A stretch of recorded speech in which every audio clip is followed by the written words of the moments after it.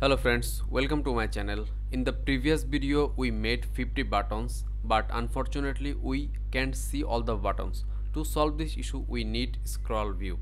In this video I am going to show you how can you use scroll view using the stack layout. So please watch the previous video first. The video link is in the description, and then watch this video.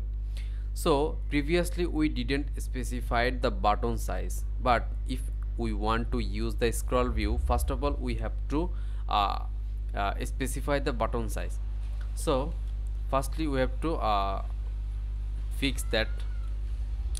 For size int I am passing none,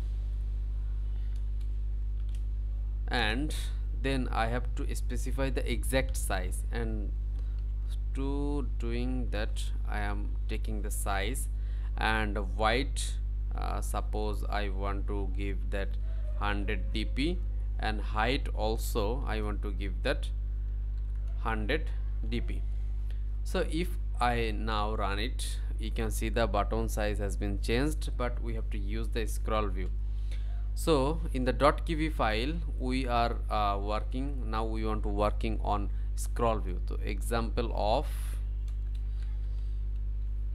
scroll view.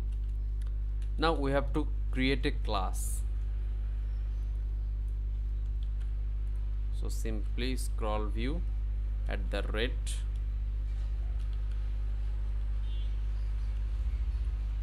we can create a class here, and we can also create class here, but in this video I am going to create class in the .kivy file. So in the scroll view layout we have to call the stack layout, example of stack layout class, because we want to call the buttons from the stack layout in the scroll view layout. Okay, so after doing that we have to specify the size int. Size int means you want to scroll by horizontal or vertical, you have to specify that. So let's take the size int. Size int I want to keep that vertically, and for horizontal I am keeping it as none. And then we have to give the height, but height, if you don't give the height, what happens? See, if we run it, you can see that we can scroll, but we can't scroll actually. So we have to give a height. Height means how much down, or how much down it goes. It will allow the display to scroll. So suppose I am taking a big height, and now if I run it, you can see we can scroll too long.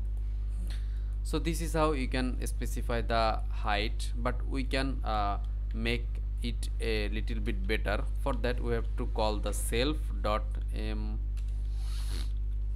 minimum height. We have made a mistake. Now if I run it, you will see a difference.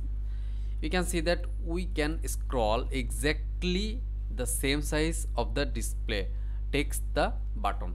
Okay, I want to make more buttons, like I want to make 100 buttons. For that case, now if I run it, you can see that we can scroll down till the 100, and we can't scroll more.